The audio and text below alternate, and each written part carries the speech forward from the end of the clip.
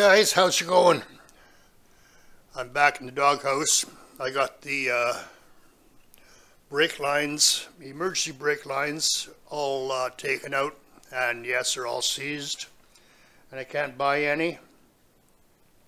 So I got to soak these here and try to get them loosened up just so I can get through the inspection. But man, I wish I had a hoist. Oh my God. It is so hard working underneath there.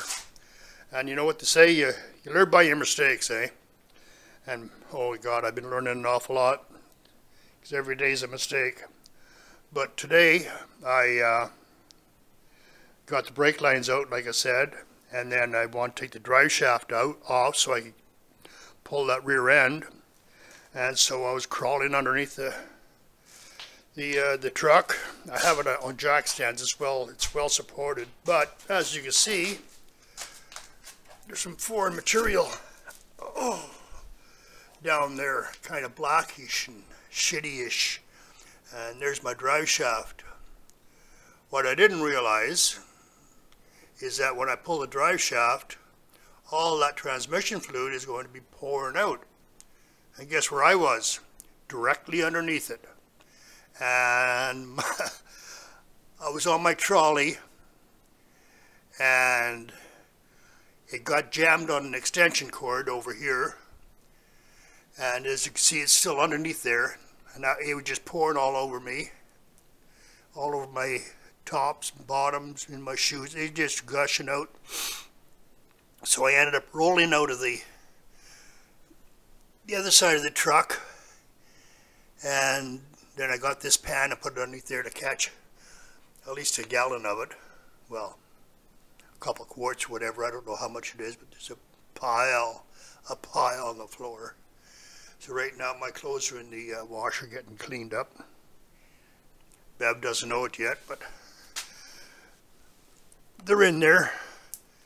So anyway, if I would have had a hoist, I wouldn't have got all that shit all over me. I would have been standing beside it and it would have just went on the floor instead of on me. But anyway, you know, they say, hey, shit happens, and it's all over my floor, and all over me, all over everything. So anyway, I got to stop and clean that up. I might as well clean up the rest of this here where the bomb blew up, and get myself organized and do what I said I was going to do today, take out the seat belts. I should have just stuck with my game plan, but I never stick with my game plan. I'm like a fart in a windstorm. I'm all over the place. Go here, go there, go the other place. See something shiny, got to pick it up. I just can't pay attention long enough to complete one job. That's why these jobs take me so long, is because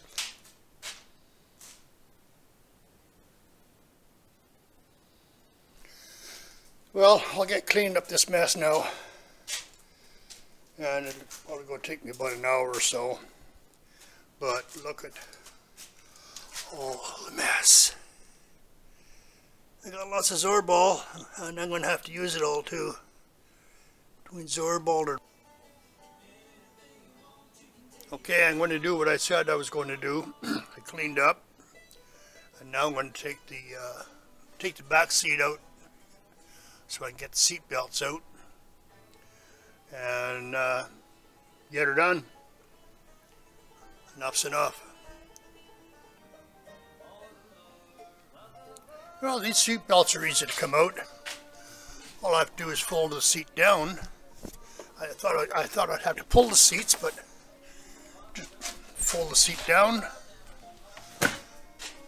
and then lift up the back here, just a little flap here. Lift that up, and yeah, so the back seats are down. The back of the seat is down. Lift up this lid, and here's the seat belts right here. That's going to be easy to pull out. There's probably the bolt probably comes through the floor, and just have the nut here. But that's going to be easy.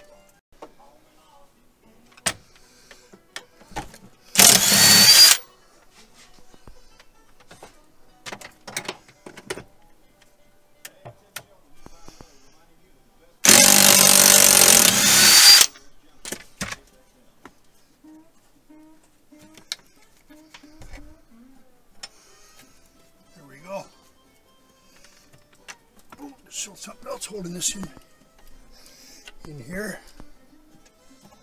I don't know what that is. Got the bolt here. Guess you really can't see. I can't see, you can't see. Got the bracket out of the bottom. That's no problem. Now to get the lap belt. It's there's a big Torx there. You take the plate off here. There'll be Torx in here. Oh. Another Torx down there. We'll have it all out. Then just do the same to the other side, and that'll be good.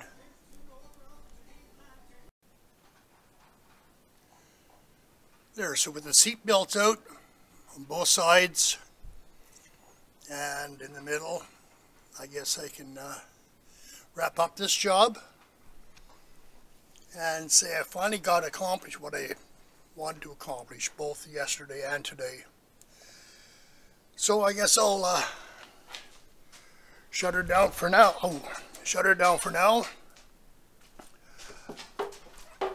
I've got the Zorbol down there soaking it up. I'll clean that up tomorrow. And then I don't know what else I want to take off of this. I took out the windshield washer pump and tank. I might just take out the master cylinder, or not the master cylinder, but the power brake assist and this sort of stuff. You never know what I'll want to do to the Fargo later on down the road. But anyway, I'll go through it and take out what I want to take out tomorrow, wrap it up. And I'm going to just bolt the rear end back in just with one shackle on either side, and then shove her outside, and then pull that one U-bolt off each side and jack her up, leave her on blocks so the tow truck can come and get it, and then I'll just take the rear end out, since it'll be a lot easier, and I'll be outside. Tomorrow's supposed to be a nice day. So anyway, we'll get her done. So anyway, have a good one. Stay safe. Stay away from people. Self-isolate. Keep your hands washed.